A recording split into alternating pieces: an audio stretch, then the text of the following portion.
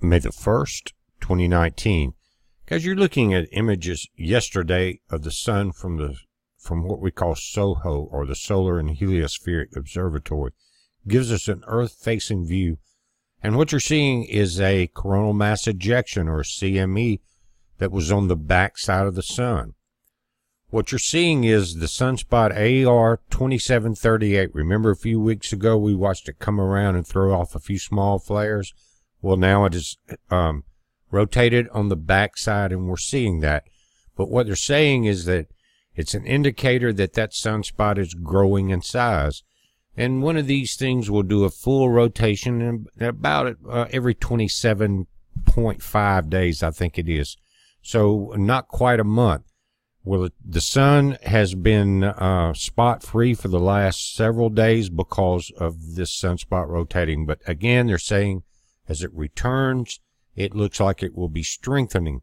Another thing I want to talk about, and I want to issue a Quake watch, is that we are getting an increased solar wind from an opening in the sun that we call a coronal hole. And it's like a clear day without clouds on the sun, but it's a little different. You don't have that magnetic canopy that captures the sun's energy and feeds it back into the surface of the sun.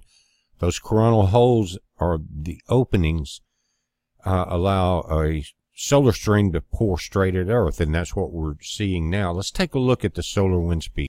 And you notice your timestamp. This is right here, 2019, May the 1st, and your time in UTC, or Universal Time. In the purple line, this is speed in kilometers per second. We were down around the average, 325 here, a little dip, and then coming through. Suddenly, at about 12 o'clock UTC time, we started seeing an uptick in solar wind. As we get up in here, we're seeing spikes of, as we move here, 500, 512, 515, 520 kilometers per second. And we see those spikes continue through this area. The reason I always issue a Quake watch during these periods, our shields are weak. There's less resistance to this incoming force.